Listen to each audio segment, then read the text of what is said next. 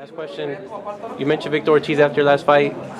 Still want to do that, Brandon? Of course, man. Of course I want to do that fight, man. That's a fight everyone's seeing. You know, there's really bad blood. It's not fake funk for me or him. We really dislike each other, and I think that'd be a good fight everybody wants to see. And I would love to do that fight because we do have some problems, and I do really want to fight that guy. You want to settle him in the ring? I want to just settle it and just get over with and just, you know, knock it off the wall. I asked you in Denver if it was like a Vargas De La Hoya, but you said no. You know, I don't know what type of tension. I heard that the story that they was telling me from Robert that they didn't like each other because it's something. But me and Ortiz, we don't like each other because it's like really shit.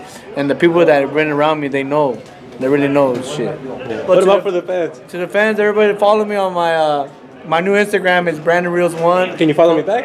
I'll follow you back if you follow me. Follow my new Instagram, Brandon Rios 1. Follow me on my Twitter, Brandon_Rios1. Follow me on my Facebook page, Brandon Rios.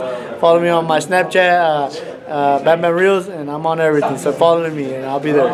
Appreciate you, baby. Thank you, man. Huh? Thank you. Oh no, thank you, Brody, and everything. Motherfucker, next time let me finish my motherfucking shit first before you fucking interrupt my shit. Motherfucker, god damn it. Give another shout out to the Family Empire Production for keeping it cool and keeping it 100 and let us train in their house. And my buddy Arturo Corral for let us train in Greeley for the fight.